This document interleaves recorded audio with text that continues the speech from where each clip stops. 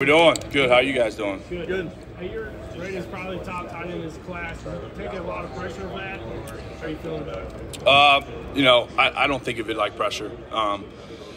Look, all I'm trying to do here is play my best ball, show these teams, my personality, how intense I am about the game of football, and there's no pressure to this. It's coming out here, playing my best ball, being the best person I can be, just like I've done the past 3 years at ND, and just keep doing that. One of the more balanced tight ends in this draft. What do you think is the best aspect of I'd say my receiving. Look, I can block anybody you need me to block, but I feel like my red zone, my third down, I can really go up and get that ball. I can make contested catches, and I can really route people up, I feel like. And so I can have that connection with that quarterback also.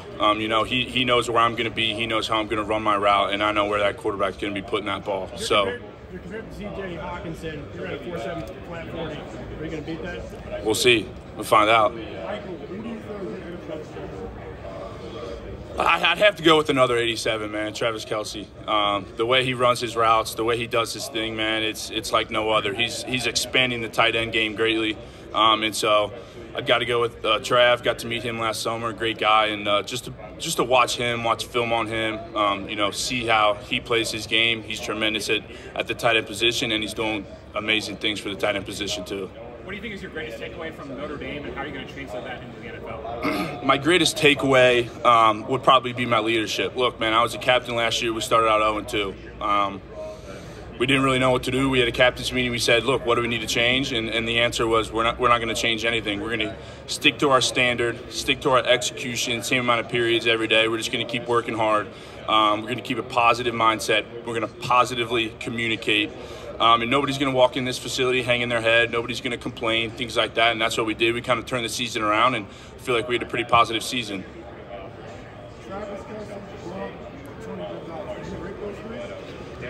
Oh, gosh. Right now in the present, I'd go Travis Kelce 1. I'd say Gronk 2. And Tony Gonzalez, I never even really got to watch. And I got to watch Gronk and Travis Kelce a lot. So I guess I'd put him at 3. But I know he was a baller, man. I know he did his thing for the tight end position. So there have been reports that you've really impressed in interviews so far. What do you think you've done to really get teams' attention? Going back to a little bit to what I said before, look, I'm going in there and being myself.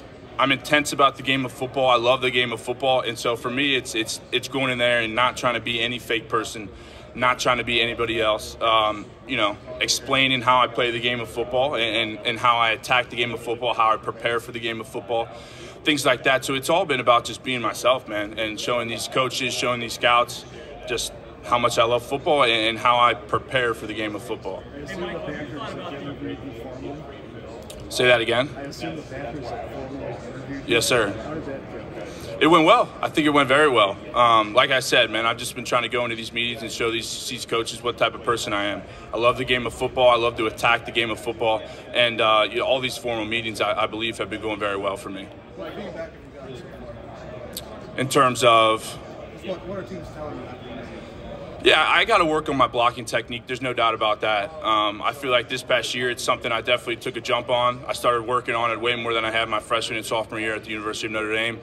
And so at this point, it's just going to keep getting better. My technique's going to keep getting better. I'm going to keep learning things from veterans. I'm going to keep learning things from coaches that have been around the game 20, 30, 40 years.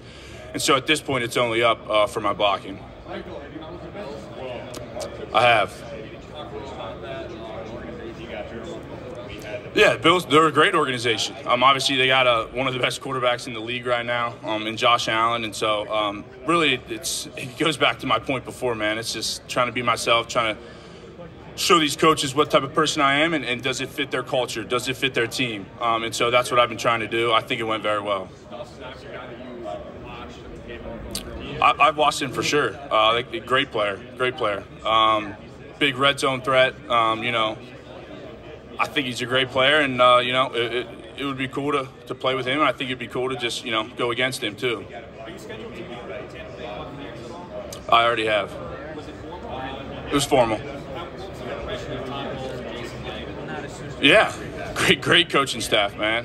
There's no doubt about that, and I think it goes back to my point before, just trying to show them what type of person I am. Does it fit their culture? Does it fit their people? Does it fit the standard of what they're trying to do there with their program? It's exciting, man. He finds ways to get you open. There's no doubt about that. He finds ways to get you open. There was a million different ways that he got me open, as you can see, really the past 3 years. You know,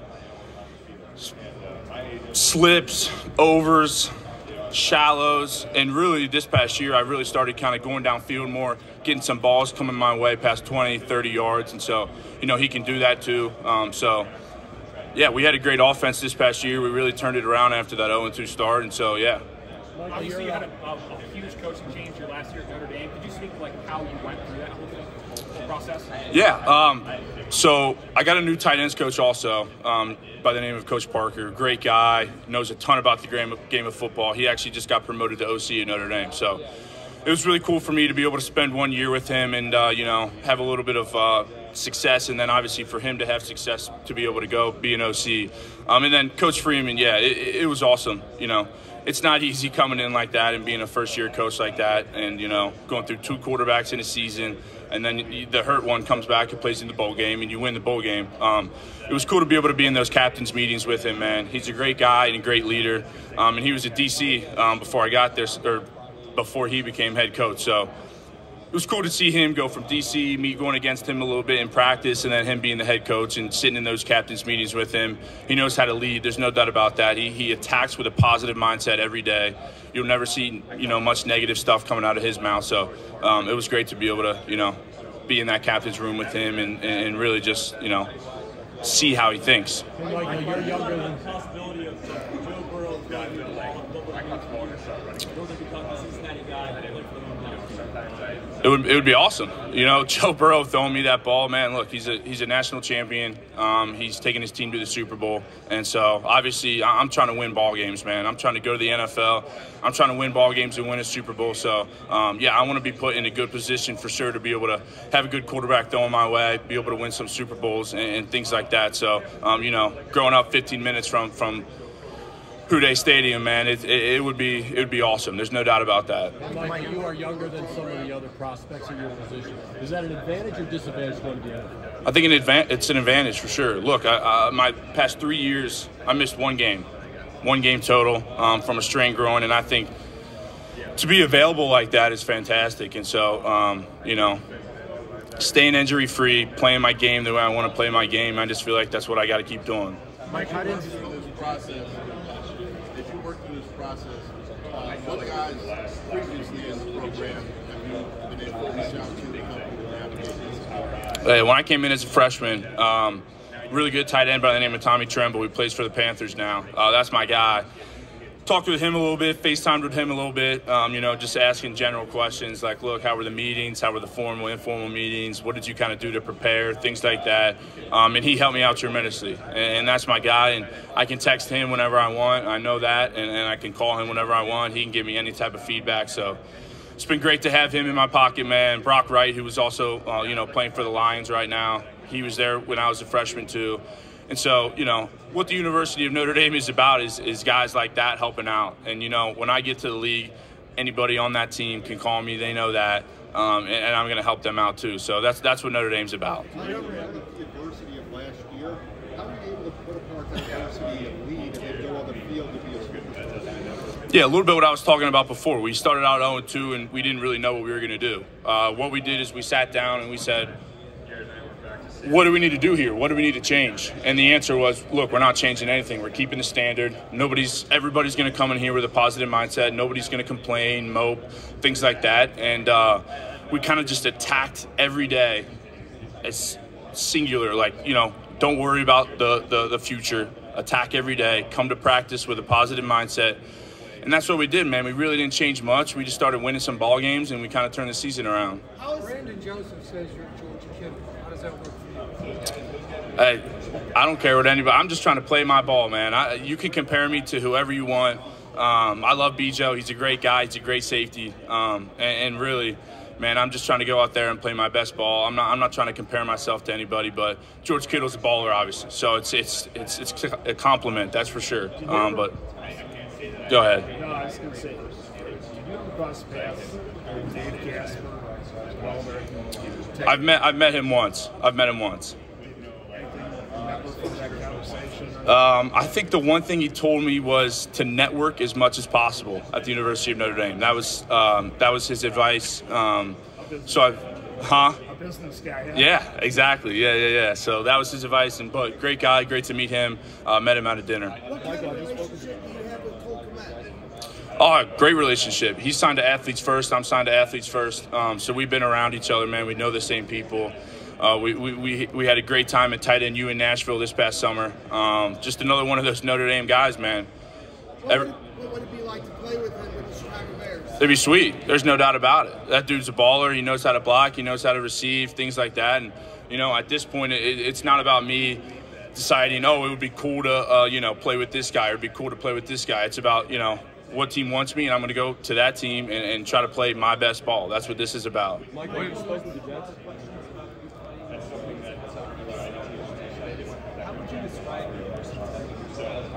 I think I can do anything any team asks me to do.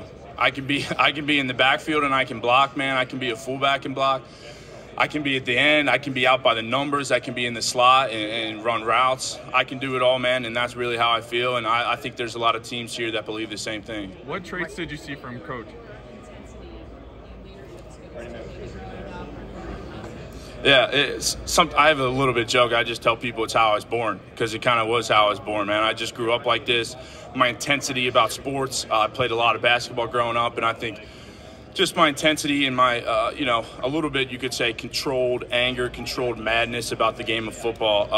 I don't try to change for anybody. I attack the game of football like I do anything else in life. And so I had great two parents that raised me, learn about respect, dignity, things like that. And so I've kind of just been, taking life things and taking football things and kind of combining them this past, 4 or 5 years, and it's been working out well for me. What traits did you see from...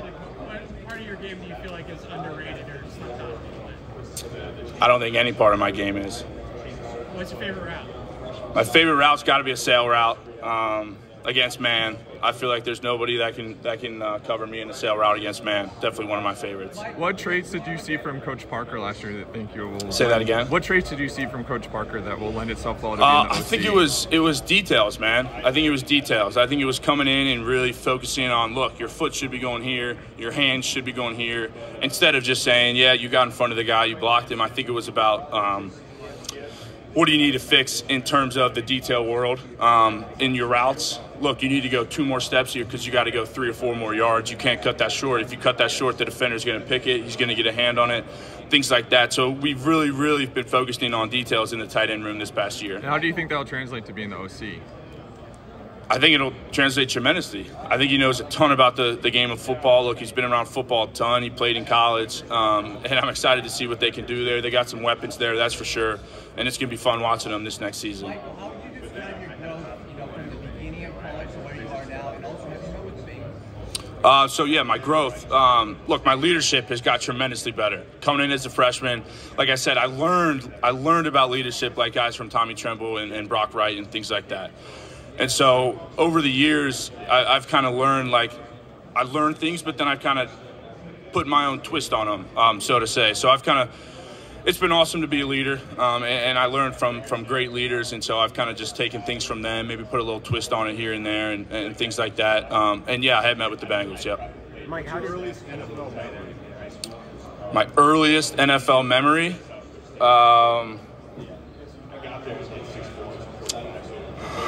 I don't know, man. I remember being a Bengals fan, and I remember Ocho Cinco and TJ Houshmandzadeh and boys like that just going out there and doing their thing and having fun playing football. And I just remember thinking, they look like they're having fun out there, man. And that's what I'm going to do. I'm going to try to go out there, play the best football I can, and have some fun doing it. Like such a competitive guy, does this make you feel when people question your athleticism and the kind of athlete that you can be in the NFL? Yeah, I'm not worried about that. These teams know how I play football. They know I can play football. I know I can play football. I know what I can do. These teams know what I can do. So I'm not worried about what anybody's saying on the outside at all.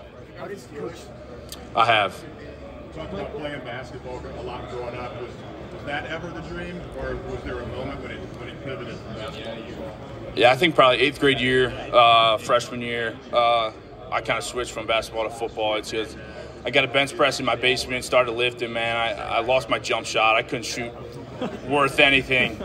So I played football my freshman year, played middle backer and tight end, and, man, I kind of just took off from there. Got a little bit bigger, got stronger, got faster, things like that. How did Coach? I think the first thing it did is resilience. Because, look, man, you play sports your whole life, and what's one thing that's kind of the main theme throughout all sports? You don't want to lose. And so playing basketball at an early age like that and playing competitive basketball at an early age like that, when you lose, man, it's the worst feeling in the world. So I think it's just a little bit of resilience in that sense, like a little bit of competitive spirit that taught me and kind of rolled it over to football. How did Coach Parker go about kind of building relationships with you, kind of motivating you as he's kind of coming into coaching a guy who's already done a lot through a couple years like you did? Yeah, it was early. It was easy to get along with Coach Parker. I mean, look, both Kentucky boys, and the first thing he did was call me right when he got hired. He wasn't even on campus yet. Called me right away and said, look, we're going to do some special things this year. I already got some things in my mind I know we can do.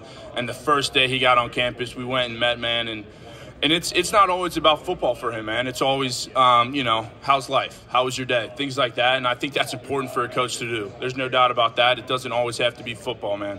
You can talk about life. You can talk about family, what's going on in your life, things like that. And so I think he builds a connection like that, man. He's not always talking about football. And so I think he really cares what's going on in your personal life, too. And I think that's very important for a coach.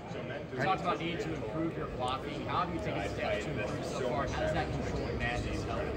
Yeah, number one would be technique. There's no doubt about that. Hands inside, get your hips into them, things like that. And I think that's one of the things Coach Parker really helped me with is the details in my technique, my steps, things like that. And then, yeah, on the controlled madness side, controlled anger side, I'm in my own little zone out there. So when I'm playing football, I'm as controlled as can be, but I come out as a little angry.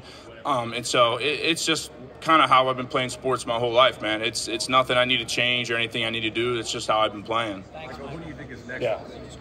All right. Yep. Thanks, guys. Thank you, Michael.